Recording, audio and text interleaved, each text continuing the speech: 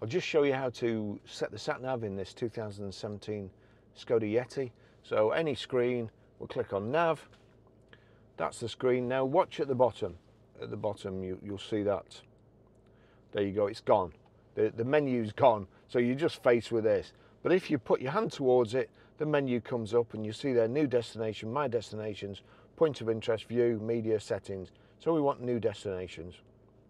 Now this screen's come up and to be honest, to me that gives me a panic attack. There's just too much stuff there.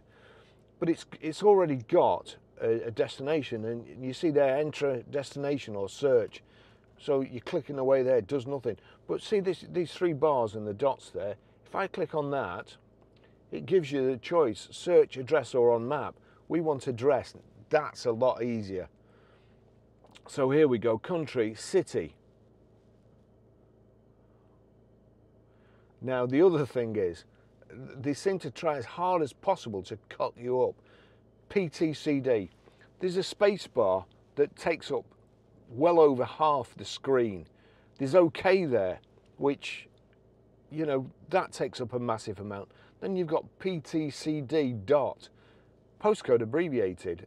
I'm sure they could actually put a switch on there, a button or to press that says postcode, so you knew what you were doing. But anyway, so you click postcode. Now enter postcode. We want the ABCs first. We're Grosvenor Garage, Blackburn Road, Hale Walton.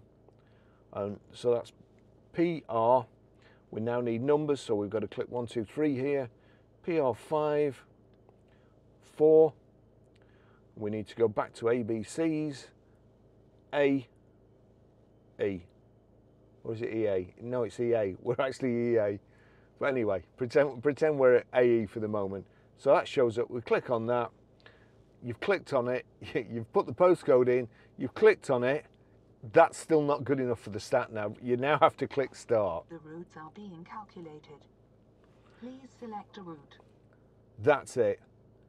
Way more complicated than it needs be, but that's it. Thanks for watching. I'll see you in the next video.